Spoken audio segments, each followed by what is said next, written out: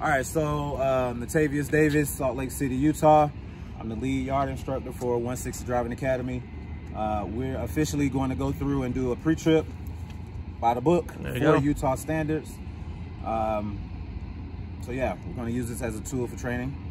And this is what, all of the students going forward are going to know and see, especially with the new test format rolling out September 1st. We got the FMSCA come February 2022.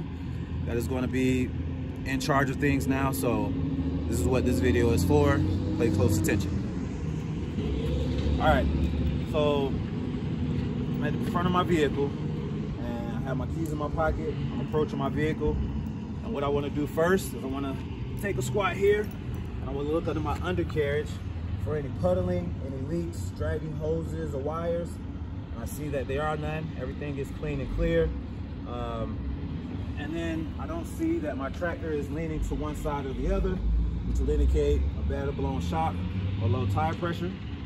I'm going to come to my lights, right? So I have my clearance lights at the top. I have my side marker, my side signal right here, my turn signal indicator, and we now have to call out this reflector, particularly to the Freightliner. And the difference on the International is that reflector is right here. So we still have to call it out. That is actually now a part of the new test. So again, I have my clearance lights, my side signal and side marker, my turn signal, and my reflector are all amber in color. They are properly mounted with screws, present and tight. None of my fixtures are cracked or broken, have holes or condensation, okay? And then we go to my high beams and my low beams and my fog lights. They are all properly mounted, nuts and bolts present and tight. They are not cracked, broken, damaged. They have no holes or condensation. All right, my hood seems to be in good working order. It's not broken or damaged in any way. Sorry. And my hood latches. They properly latch, but now I'm unlatching them so I can open my hood.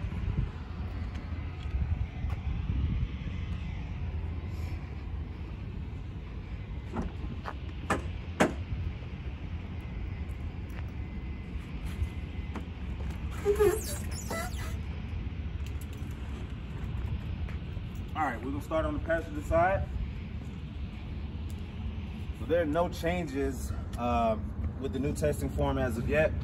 So on the passenger side, the under engine compartment, what we'll start with is my exhaust system, which is properly mounted with nuts and bolts that are present and tight. There's also a clamp here that's present and tight. It's not cracked, broken, or repair welded. And there's no black soot, which would indicate exhaust leaks, okay? Here we have my alternator. My alternator is properly mounted with bolts that are present and tight. It is not cracked, broken, or damaged, and it is belt driven. My belt, which is right here, is properly seated. It's not cut or dry rotted, broken, or frayed, and there's no more than 3/4 of an inch of play from the center. And then we go to my alternator wires. There's red cord right here. We have my alternator wires properly mounted to my alternator. They are not cut, spliced, bare, or frayed, and there's no indication of tape on my line. Okay, that takes care of everything for my passenger side. Now we come over to my driver's side, and what is actually new is we have to do a visual and general inspection of all of our hoses and our lines. We have to check our engine head now, our transmission, which is, where are you? It's like right down here and up underneath here. Just to make sure that, again, we don't have any leaks. So excuse the dirt, but my engine heads, my transmission down here, everything appears to be clean and clear. There are no leaks that I can see indicated. All of my lines and hoses look like they are properly mounted and intact. Pretty general, nothing specified to me as of yet, but I think that's the pretty, a pretty general layout of what they want for that. Now what I like to do for you guys is just follow this pattern. We go in a zigzag formation from left to right across, and then we come from this way down, forming a Z, and then we come from this way, coming back across this way, and we'll work our way from the inside out to the wheel. That basically takes this entire engine compartment, breaks it down into a very simple format that you guys can use. That way, luckily, we don't forget any parts. We don't skip any steps as long as we follow that path. So what we'll do is we'll start with our coolant reservoir. Our coolant reservoir is properly mounted with nuts and bolts present and tight. It is not cracked, broken, or leaking. And it is at a good operating level, which is between the minimum and maximum fill line on our sight glass right here. It also has a good cap that is not cracked, broken, or missing. It is not leaking, and the seal is not cracked or dry rotted. Pretty straightforward. I have my coolant reservoir hoses, which are right here. There are a few of them. I have my line over here. I got one of my lines right here, right? They're all properly mounted with clamps that are present and tight. I use the A, B, C, D, and L method with my hoses. Basically, the A, B, C, D, L means abrasions, bulges, cuts, dry rot because it's rubber, and there are no leaks because it's a fluid that we're indicating. And so that's what I use for all of my hoses. Repeat that real quick. Abrasions, bulges, cuts, dry rot, and leaks. It's not leaking. A, B, C, D, L. You'll hear that often. So again, following my Z pattern, we come over to my air compressor, which is right back here, right? I got my air compressor that is properly mounted with nuts and bolts present and tight. My air compressor is not cracked or broken or audibly air leaking. We say audibly air leaks because it's air. So we're listening for audible air leaks. And then I have my air compressor lines and hoses, everything that's running through, that are properly mounted with couplings. Those are these little deals right here, and those are present and tight. My hoses are not or don't have any abrasions, bulges, cuts, dry rot in this case, or audible air leaks. And the last thing that I want to let you guys know is that the air compressor is gear driven. That means basically when the truck is running, it's building up air pressure. When we've lost air pressure, those gears are turning to build our air pressure back up. So that's what we're doing here. All right, so again, we're coming down now. We're staying inside, but we're coming down. So we're gonna go ahead and hit our oil dipstick right here. Put my papers down. So what we wanna do for Utah is check that my oil dipstick is properly mounted and secure with bolts present and tight. It's not cracked, broken, or leaking. And my oil is at the proper operating levels between the minimum and maximum fill line. And this is my oil fill tube. If I needed to fill my oil or put a little bit in to top it off, this is where I would fill my oil at. My oil fill tube also has a good cap that's not cracked, broken, or leaking, and it has a good seal that's not dry rotted. All right, so coming across this way, still following my path, I'm coming to my water pump. Now my water pump is securely mounted with nuts and bolts present and tight. It's not cracked, broken, or leaking, hence the water pump. My water pump is also belt driven, just the belt right here. And then we go right back into what we've already identified before. My belt is properly seated. It's not dry rotted. It's not broken. It's not frayed or cracked or cut. And there's no more than 3/4 of an inch of push or play from the center. I'm running right into the connection. It's all like a big puzzle. Running right into the connector of the water pump is the water pump hose, which is properly mounted with clamps that are present and tight. Here we go again, A, B, C, D, L. My hose has no abrasions, bulges, cuts, dry rot, or leaks. Okay? And then we come right back across. The new thing that we have to indicate for Utah is the power steering pump, which is right back here behind my frame. You follow this hose back to where my power steering pump is back here. But we're gonna follow the path now. That's the new part that's added to the pre-trip. It was never there before. So we have my power steering pump or my power steering reservoir, which is properly mounted with nuts and bolts that are present and tight. My reservoir itself is not cracked, broken, or leaking, and is also at a proper operating level between the minimum and maximum fill line on my site. My reservoir is also equipped with a good cap that's not cracked, broken, or leaking, and my seal is not dry rotted. My radiator reservoir or my radiator system has 3 hoses. There are 3 of them. They're all properly mounted with clamps and couplings to the gearbox that are present and tight. My hoses themselves has no abrasions, bulges, cuts, dry rots, or leaks. Okay, so we'll follow our hose back here to our power steering pump, which is right back here. Like I said, now we're just going to say that my power steering pump is properly mounted with nuts and bolts present and tight. It's not cracked, broken, or leaking, and it is also gear driven. Okay, that's pretty much it. And then we come into our steering column. So our steering column is going to follow all the way down to our gearbox, and then we're going to go into our steering linkage, which is then going to complete our steering system. So we have our steering column, which is properly mounted with 2 U-joints that are present and tight. The U-joints themselves are not cracked, broken, or repair welded, and they're properly lubricated. The steering column itself is not cracked or broken, it's not bent, and there's no more than 1/4 inch of play from the center. Okay, and then we fall down into our power steering gearbox, which is properly mounted with nuts and bolts to the frame. These mounting bolts here that are present and tight. It is also not cracked, broken, or leaking, and it doesn't have any repair welds or illegal welds on it. Pretty quick and easy. Now we come down to the final portion of our steering components, which is our steering linkage. It's a 4-part deal here, which involves our pitman arm, which is here. We have our drag link, which is here. We have our upper control arm, and then we have our lower control arm, which is this part down here. All right, and then we have our tie rod, which runs from our drive steer tire to our passenger steer tire. This goes all the way across. So basically that connects the rod, or that connects the tires, so tie rod. But all of those parts are called steering linkage.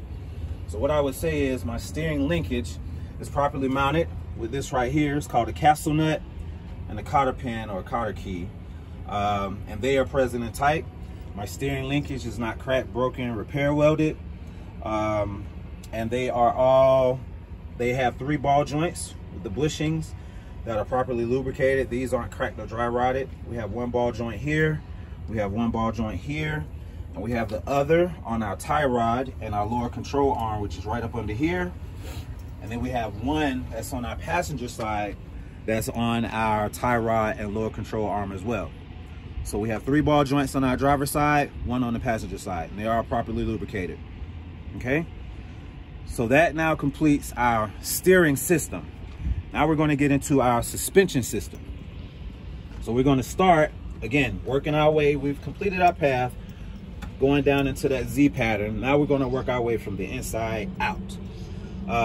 We have our leaf spring hanger, our front leaf spring hanger, and then our rear leaf spring hanger is back here, right? So our leaf spring hanger is mounted to the frame with mounting bolts that are present and tight. There are none missing. Our leaf spring hanger is not cracked or broken, and it is not repair welded. Okay, and then we go into our leaf spring, and this is a new addition, so pay attention, guys. The airbag is now going to be mentioned on the test as well.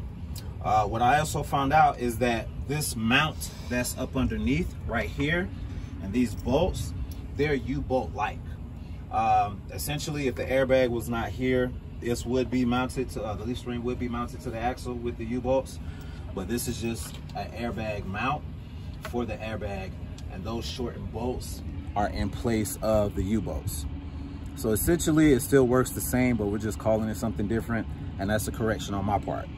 So we have our leaf spring that's mounted to the axle and the leaf spring hangers. We have our shackles back here, our bolt shackles back here, and then we have our airbag mount right here that's bolted to the axle, and it is securing our leaf spring.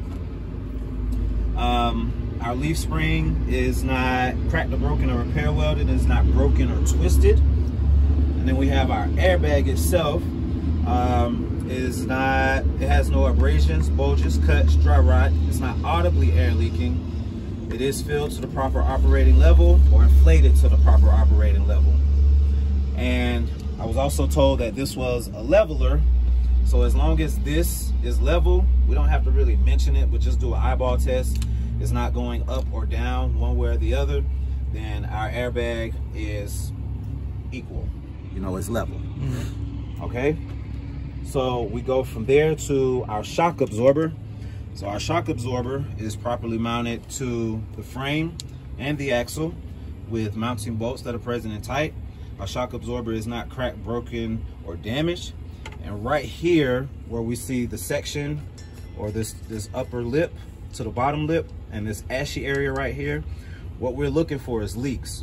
So what we'll say is my shock absorber is not leaking from the center, which would indicate a bad or blown shock. If we had a bad or blown shock, this would be a shiny, oily residue right around here.